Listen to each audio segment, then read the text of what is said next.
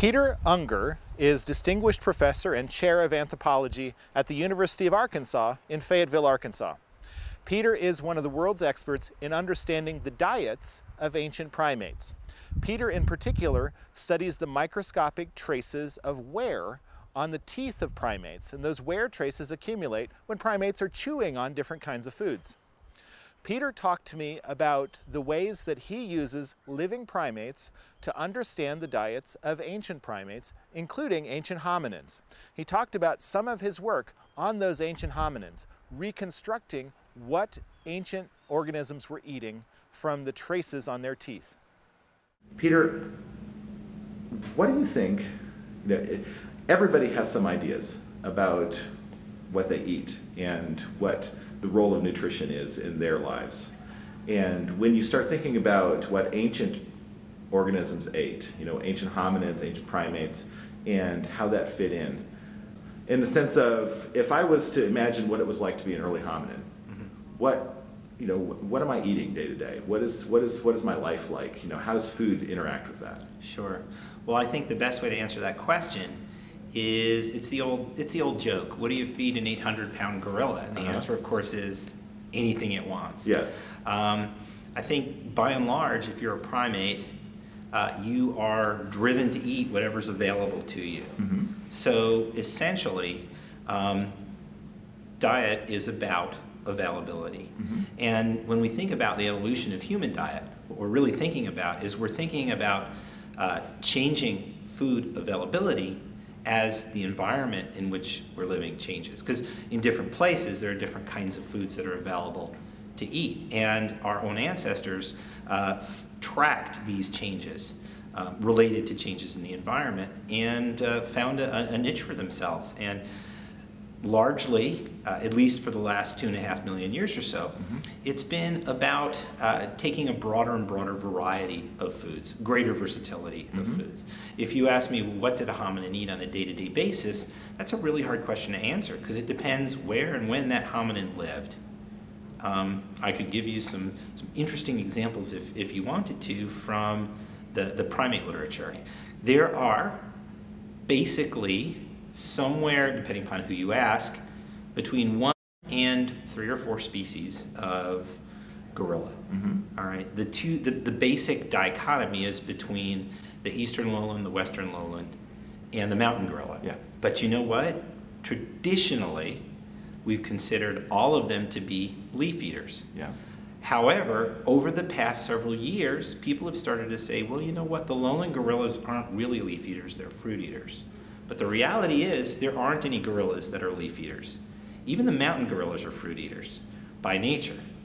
So why is it that everybody thinks that the mountain gorillas are leaf eaters? Well, the basic reason is that the first place anybody ever went to look for the diets of gorillas was a place called Karasoke, made famous by Dian Fossey, a gorilla researcher.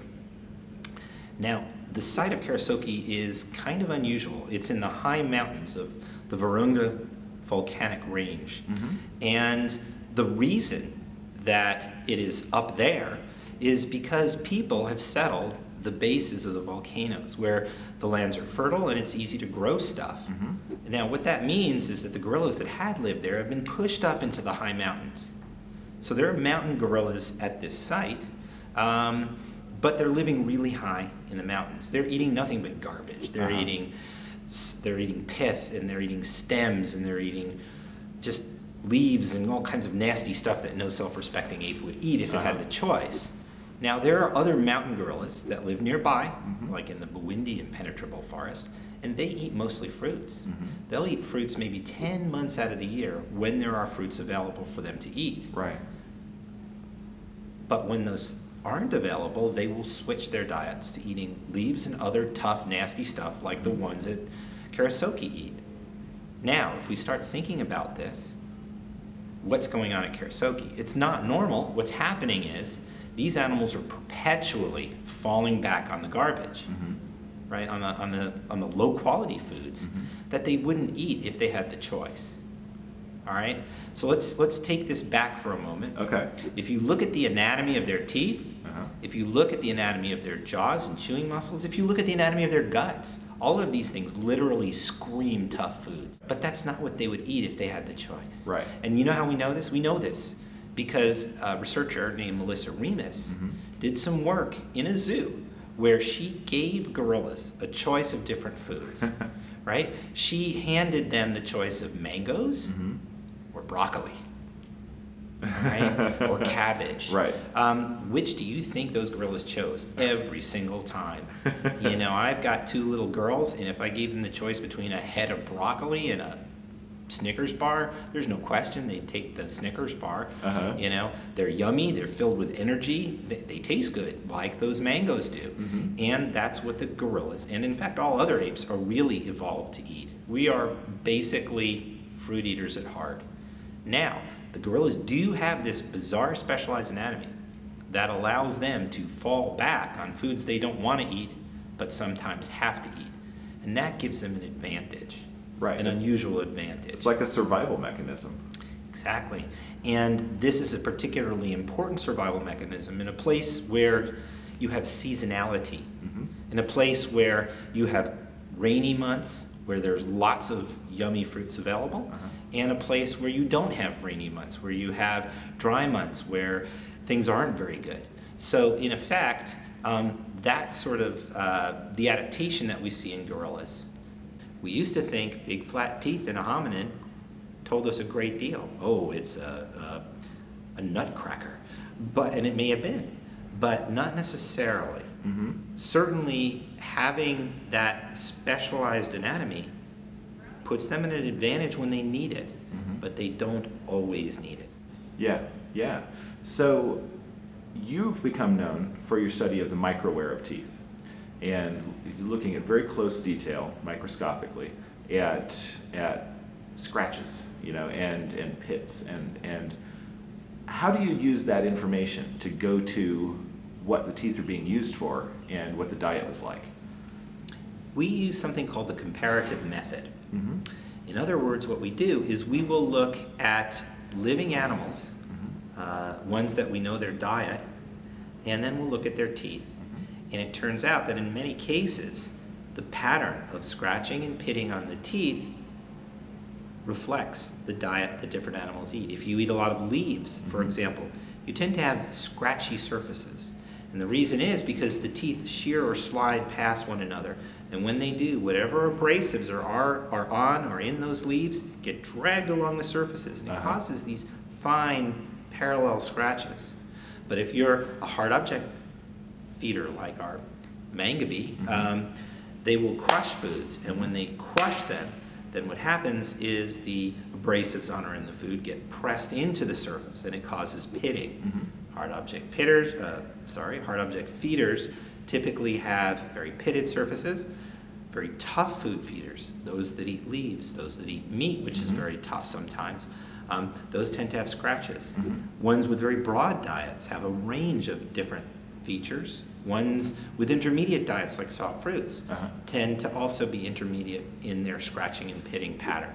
And that reflects maybe a week, maybe 2 weeks, depending on the diet of what they'd eaten in the past. Because, of course, once you create a scratch, it'll be replaced by more scratches as the tooth wears down. Sure.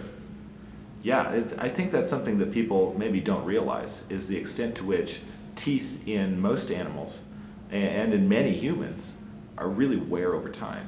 And you're looking at a surface that's continually evolving. That's correct. It's changing continually. Yeah. When we look at early hominids, I'm going to start with Afarensis. Here's a species that we know a lot about its anatomy.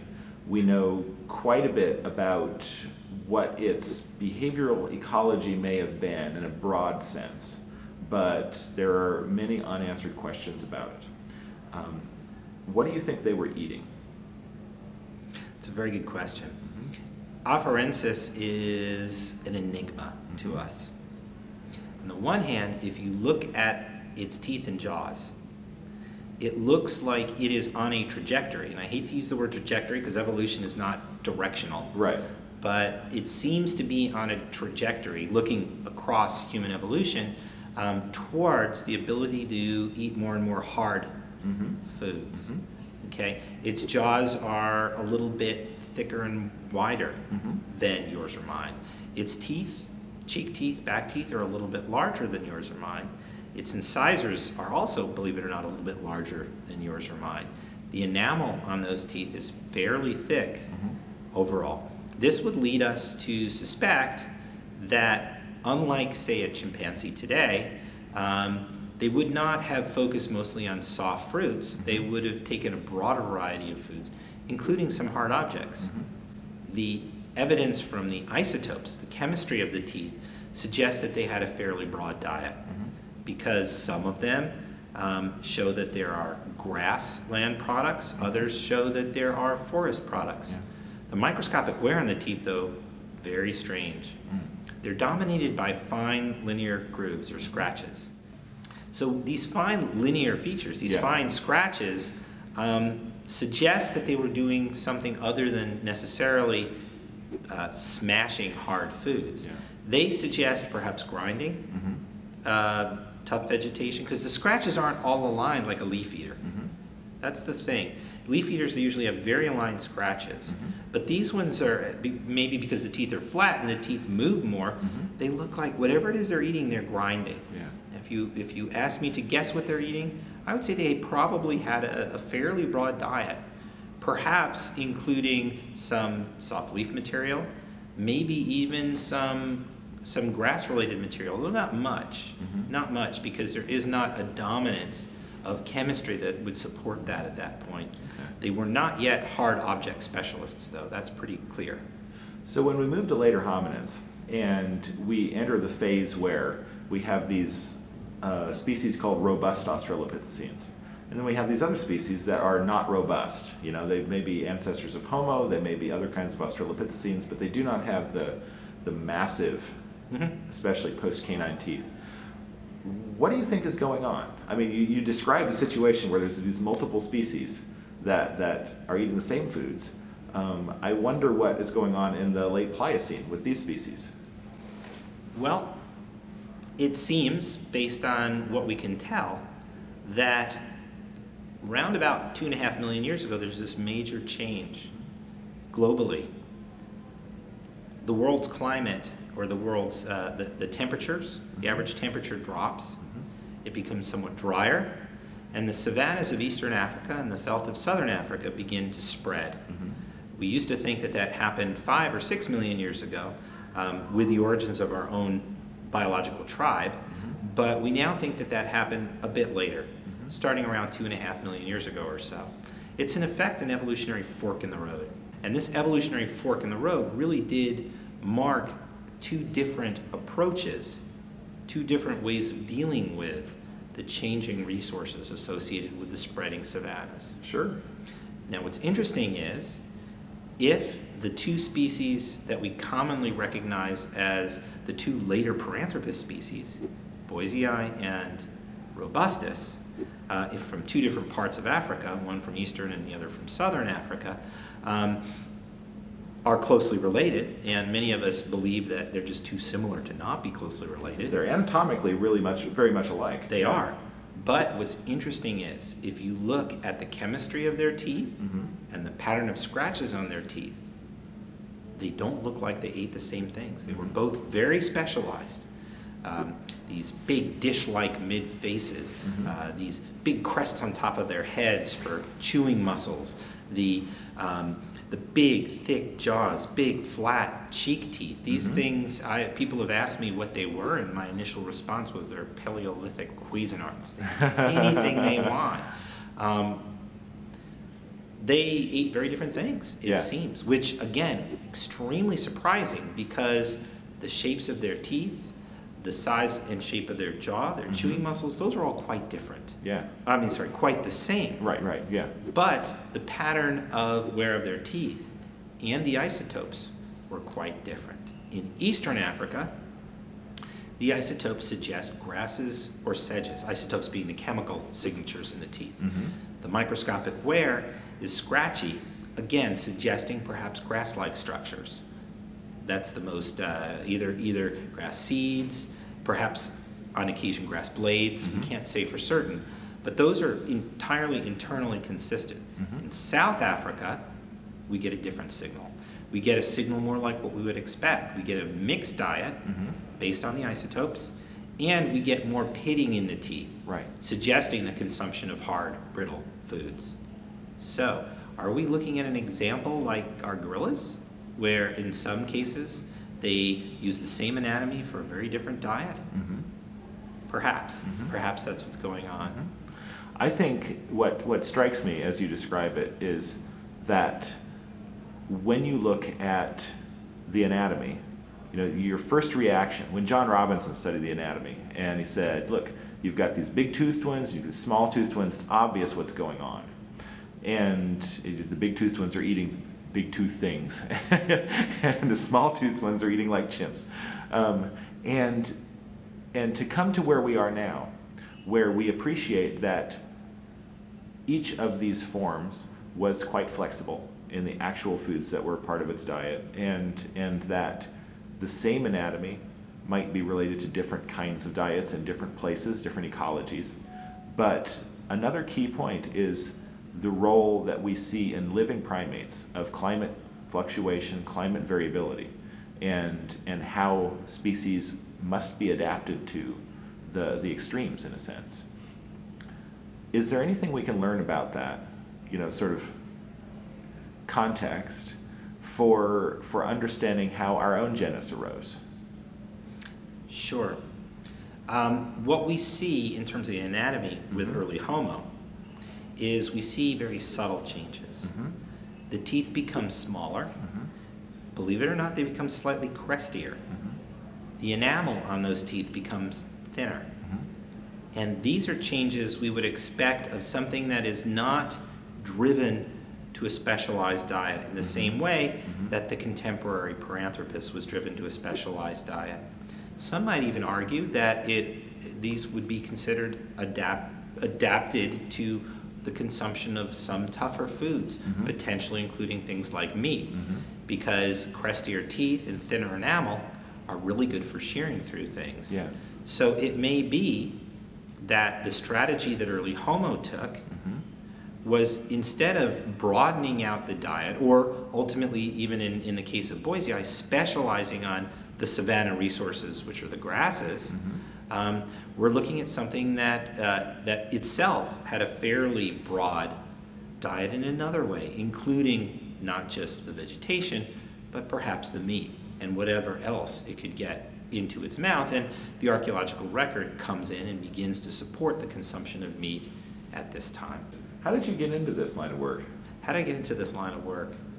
I don't know. I've always been fascinated by human evolution. Probably when I was 6 or 7 years old, my father took me to see 2001: A Space Odyssey.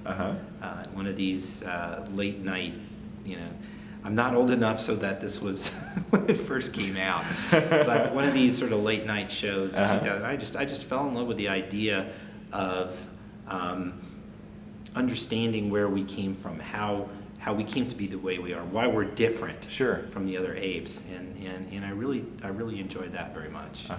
And then of course little trips in elementary school to the Museum of Natural History in New York. That was another big one for me. So you were really looking for this field. A lot of people a lot of my own students went into college with no idea what they wanted to do for a living when they grew up. And there are a lot of very successful anthropologists that came late to the idea that they wanted to do this. I think I kind of knew by the time I was 5 or 6. That's awesome. If you were going to give advice to students, as I'm sure you often do, you want to pursue anthropology, you want to pursue understanding evolution or biology, what advice do you give? Depends on the level you're talking. You're talking an undergraduate level.